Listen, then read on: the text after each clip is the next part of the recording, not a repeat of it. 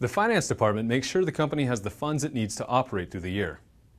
If it doesn't, a lender of last resort we call Big Al will show up with a check for an emergency loan. You don't want to meet Big Al because his interest rates are extremely high.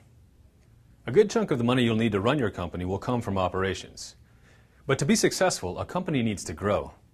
You'll need to turn to the banks and markets to fund that expansion. You can raise money through current debt, bond issues, and stock issues. Interest on bond issues is 1.4% higher than this year's current debt rate. If your current debt interest rate is 12.1%, then the bond rate will be 13.5%. But this rate is locked in for 10 years. Brokers charge a 5% fee for issuing stocks and bonds. The December 31st cash position is copied from your pro forma balance sheet. You want this number to be positive.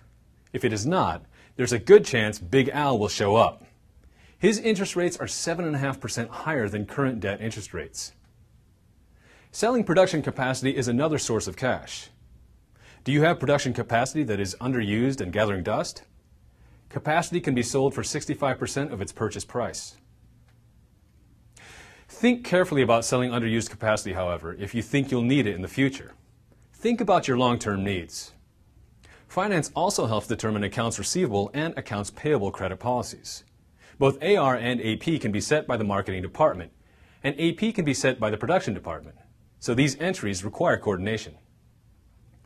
Lengthening accounts receivable means customers have more time to pay.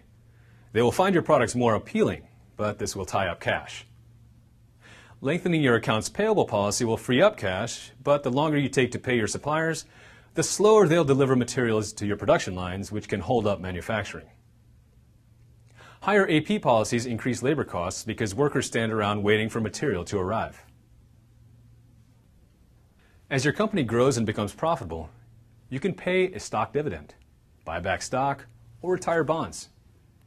Brokers charge 1.5% to retire stocks and bonds. There are no brokerage fees for bonds that are allowed to mature. There's never a good reason to accumulate cash. Excess cash should be reinvested in the business, given back to shareholders in the form of dividends, or used to buy back stocks and bonds. Good luck.